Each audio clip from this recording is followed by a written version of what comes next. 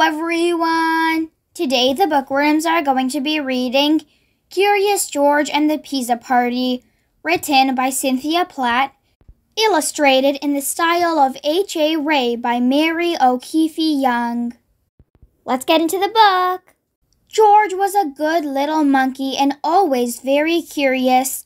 Today, he wasn't just curious, he was excited.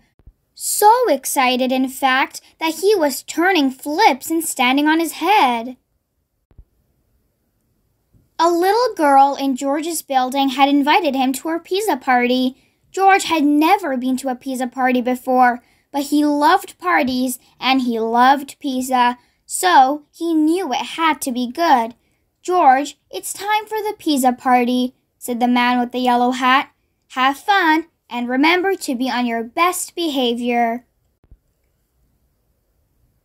George got to the party in perfect time. "Hi, George," called out the little girl. But, oh, what was all of this? The children were wearing puffy white chef's hat and checkered aprons. George got a hat and an apron too. The best was yet to come. They weren't just going to eat pizza, they were going to make it too. "Everyone will get a piece of pizza dough to roll out and make a special pizza," explained the girl's mother. There were many little lumps of dough, but first, let's play some games, she said. Everyone went into the living room to play Pin the Pepperoni on the Pizza. Everyone, that is, except George. He was curious about those pieces of dough. George thought and thought. If lots of little pieces of dough were good, maybe one huge one would be even better. He gathered the lumps of dough together and squished and squashed them until they became the very biggest piece of dough he'd ever seen. What fun! Maybe rolling it out would be even more fun. George poured flour out on the table, and he rolled and rolled and rolled the dough with a rolling pin. It was messy work.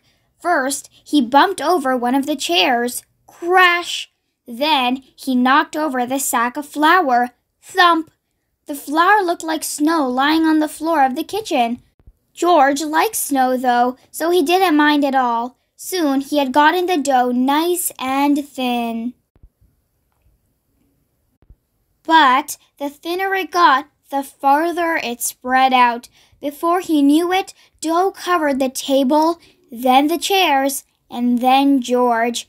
Without the flour, it started to stick to everything, including George. George stopped to think. Maybe the dough was better off in small pieces after all.